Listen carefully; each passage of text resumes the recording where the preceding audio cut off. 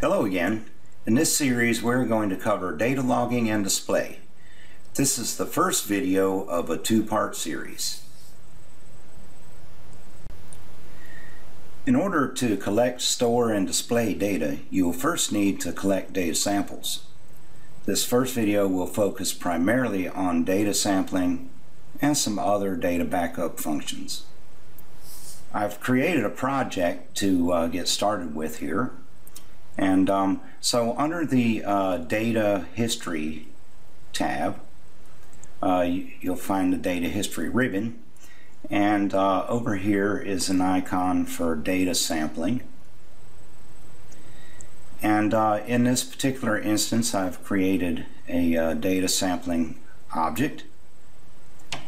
And you can either take a trigger-based sample, which would either use a PLC or internal bit that you can define to trigger the data sample, and or you can do a time-based data sample, which I have in this particular instance, and you can define the frequency at which the sample is taken. I've chosen a 1 second interval. In this case, our read address is going to be a local register, RW0. Now that we've defined our beginning read address, we can define our samples. Now in this case, I am going to collect samples from sequential registers, so I can do all of these in one sample. I won't have to create multiples if they're all in a sequential registers. So we've got a data format button here, and this is where we actually create our data samples. In this case, I've named it 16-bit timer 1.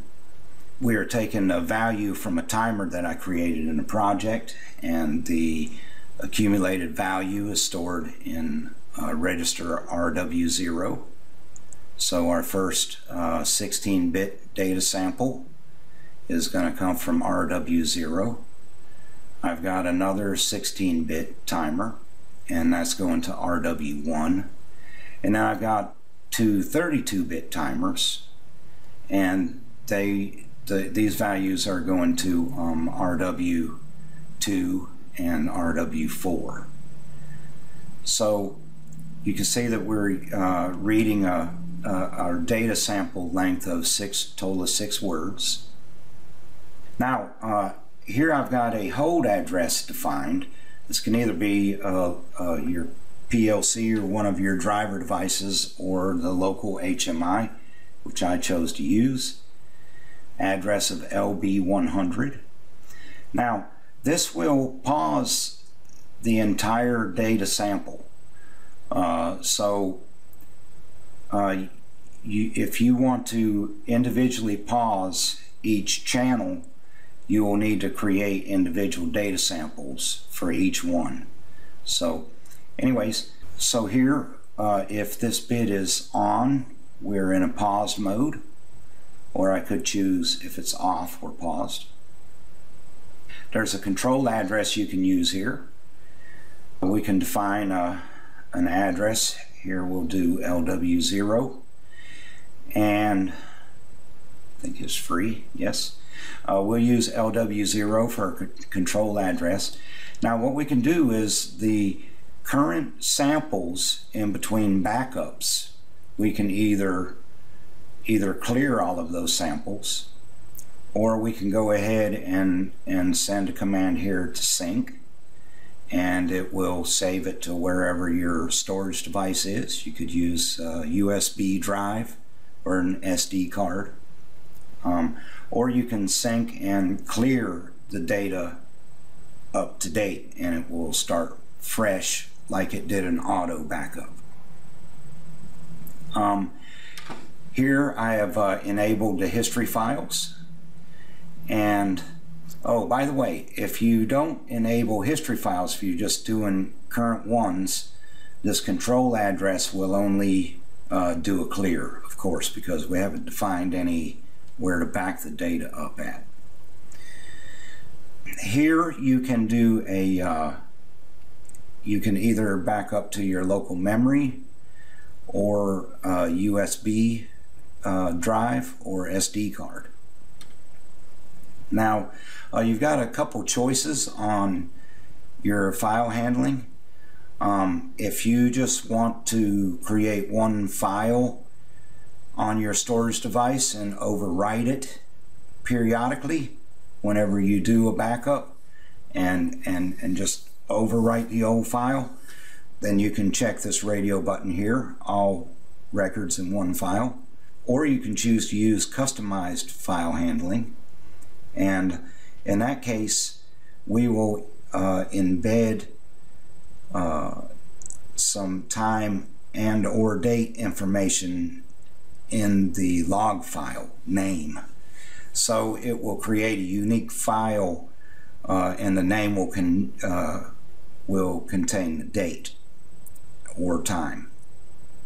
Now the date or time that you define in the file name will actually be the date or time that the sample is backed up, or that the samples are backed up on your storage device. So if we are to the resolution of a day right here, then we will do a backup once a day. It'll be at midnight when one day changes to another day. If we had a resolution to the minute, we would create a new file every minute.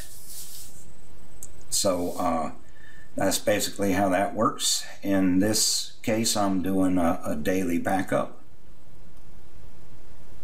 Now, you can go ahead and sync the files on a frequency defined in minutes, if you wish, in case you're concerned with a power failure or something like that. If it's critical data that you cannot afford to lose, you can do that, and it will create the file on the first sync, and it will update the file and until the date changes, and then it'll create a new file.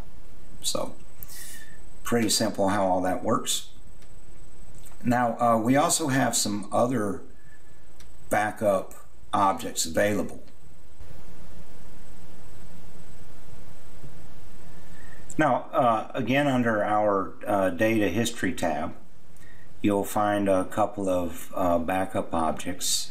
You've got your trigger and your global. There's not a huge difference between the two, but we're going to go ahead and look at the trigger-based backup.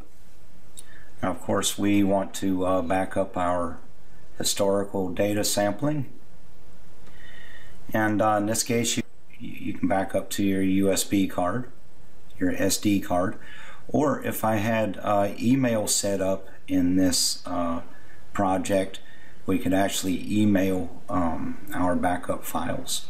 We can do a CSV file and add the byte order mask to the header in the Excel file. You can include your time and date stamps with it, and you can do down to the millisecond if you like. I would uncheck that in this case. So you can do you can either do start at the current to the previous whatever files. So if you had several files stored that you wanted to back up at once, you can. Or you can start so far back up to current and back all those files up.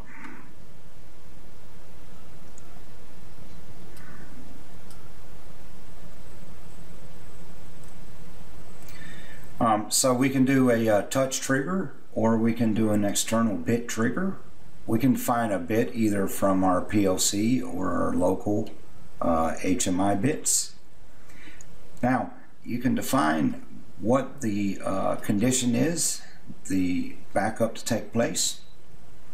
So in this case, if we did an off to on, we could also check to turn the bit back off after the backup takes place.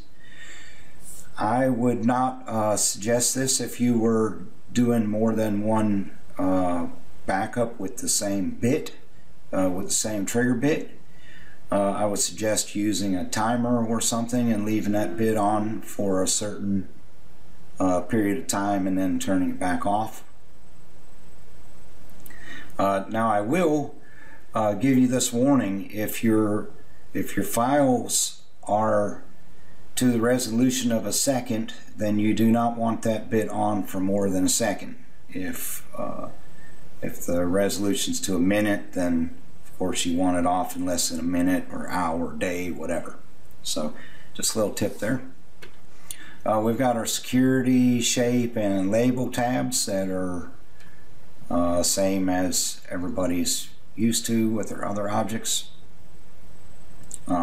So that's one way to back up the files, or you can just let the times defined in your project back them up. That's about it for collecting data samples and backing up data. Be sure to come back and watch the second part of this two-part video series.